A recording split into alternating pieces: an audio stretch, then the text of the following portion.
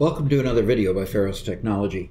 Today we want to talk about how to get subforms to work in your main forms. So let's get started.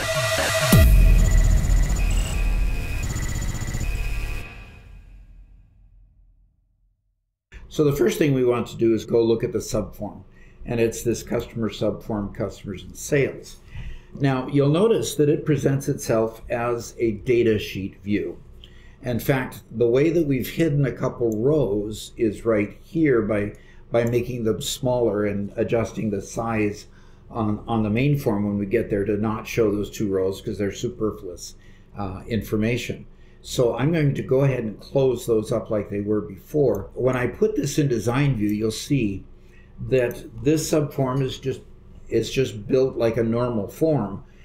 There's really not much rhyme or reason to the placement of any of these fields because the intent of this particular form is to be a subform that is shown in datasheet view. So not too concerned about where things are. So the one thing about this though is that this field right here that we're going to call text item count, that is a field that is calculated, and it's calculated to count the number of records that appear in that form when it's filtered. So we'll see how this is used in the main form as part of that linkage between the two forms that we always want. We either want to sum up the information, like the sum of the revenue, sum of sales. If it's an invoice, you want to total up your sales. You might want to compute sales tax. You might want to do several operations on it that link the data and information between each other besides the physical links that the database puts together. In other words, you want to create that logical link that your customers can use and feel like they've got good information from the form itself.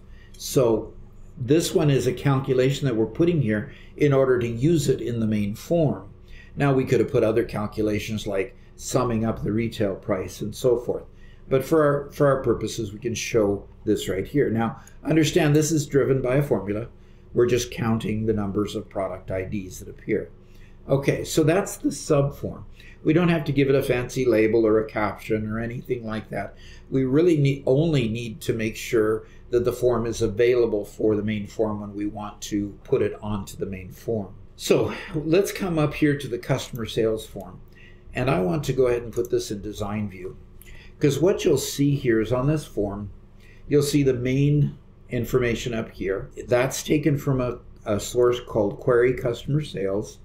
And if we look at that query, you can see that it's the sales linked to the customers table and this customer contacts if it uses any of those.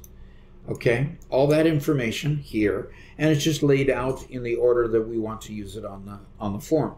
The order here really is not critical.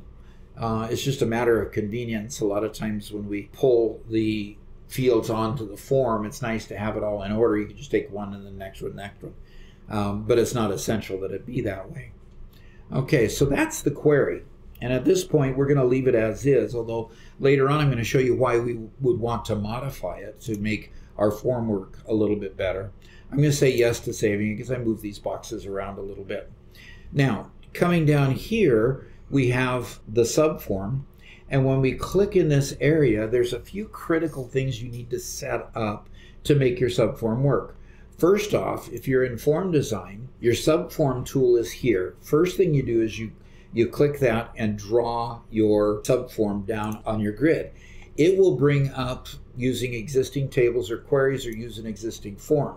If I say use an existing form, I just show a list of forms here. And what in this case we did was we just click form sub customer sales like I showed you over here. And then we just click next and we give the form a name, okay? A name that it'll be referred to later if we want to refer to a field in the form, which of course we will. I told you we're going to want to refer to that unbound text box that we had there making the calculation. So since I'm going to want to do that, I'm going to want to make note of that name to make sure that I remember it so that I know when I pick the elements that I need for my formula that I know which one it is. Okay, so I'm going to click on finish and it's done. I'm going to actually delete this one because, of course, I've already added it here. Now, in design view, it shows up here just like it would when I have it in design view by itself. In other words, you're going to see all the fields they're all kind of helter-skelter, and that's okay because when I show it in datasheet view, it lines all up nice like I showed you earlier in the datasheet view. Now, with the data over here, what happens when I click on that right there, what happens here is this is where the tire hits the road. Now, when you do it with the wizard, it automatically does the master field link child field link. Now, what it says here is that I'm going to join the invoice number in the master table, which is the table that supports the form up here, to the invoice number in the child, which is the table that supports this form here. So if we look at this form, it's table sales line items. And if I click on it here, I can invoke a query just to see the fields. And then I'm not going to save the query. I'm just going to leave it pointed to the table. So what we're pointing toward is this invoice number. So it's the invoice number that's creating the link between the main form and the subform. So I'm going to close this and not save it. And then if we go up to the main form here, it's opened with a query, and I've already shown you this query. We just take the invoice number out of this query, and it points to the invoice number down here in the sub field as a child field. Now, the next thing is this unbound text box here. It is an unbound text box, and the control source is a formula. So let's take a quick peek at this formula and see what it's doing.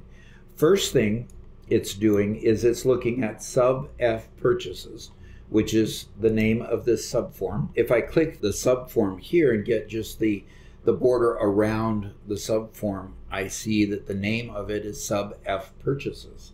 Okay, this sub F purchases is this part of the equation right here.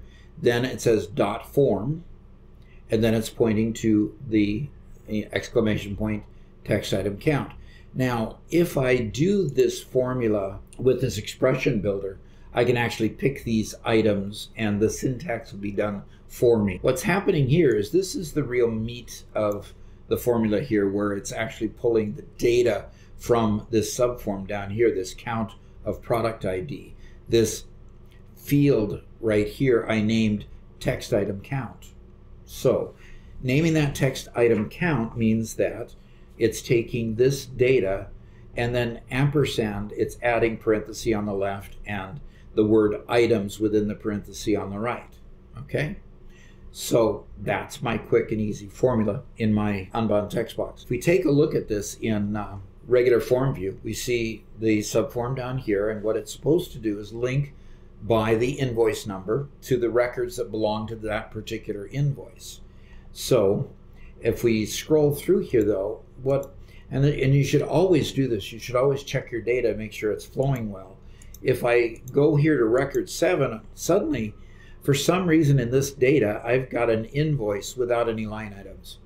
So somebody along the way must have created an invoice and then decided to cancel the invoice after they had filled in the header part of the invoice but not filled in any line items. So the invoice was saved, but the line items were not available with it. Well, how do we make sure that we don't send this error message to the users because it's ugly? I mean, it just shows a lack of consistency in your coding. Well, try as I might to capture the error, I found it very difficult with isError and various different ways to look at that to find out and capture the error and then just put 0 items in there. I wasn't able to do so. But then I got to thinking, there's no reason for this record to even exist in this form because it's not a true invoice in the respect that there was never any line items to it.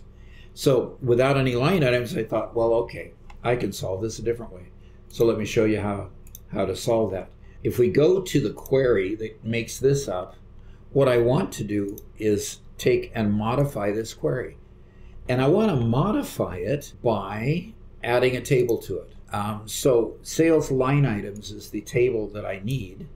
and it automatically links by invoice number, but I don't want an inner join link here, just an inner join.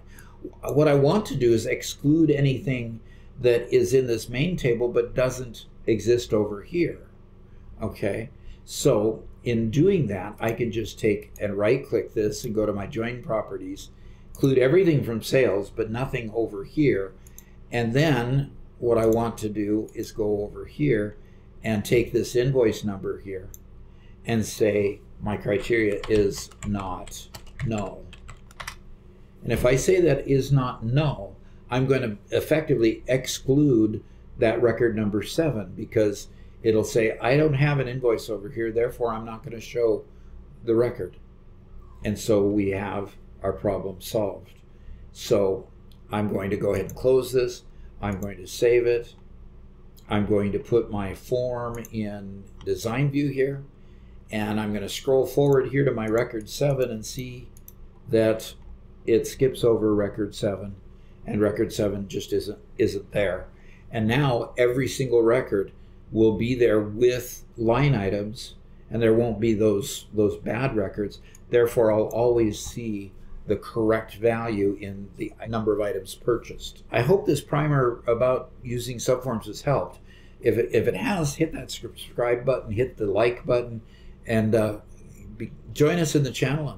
And frankly, I hope to see you again later. Thanks.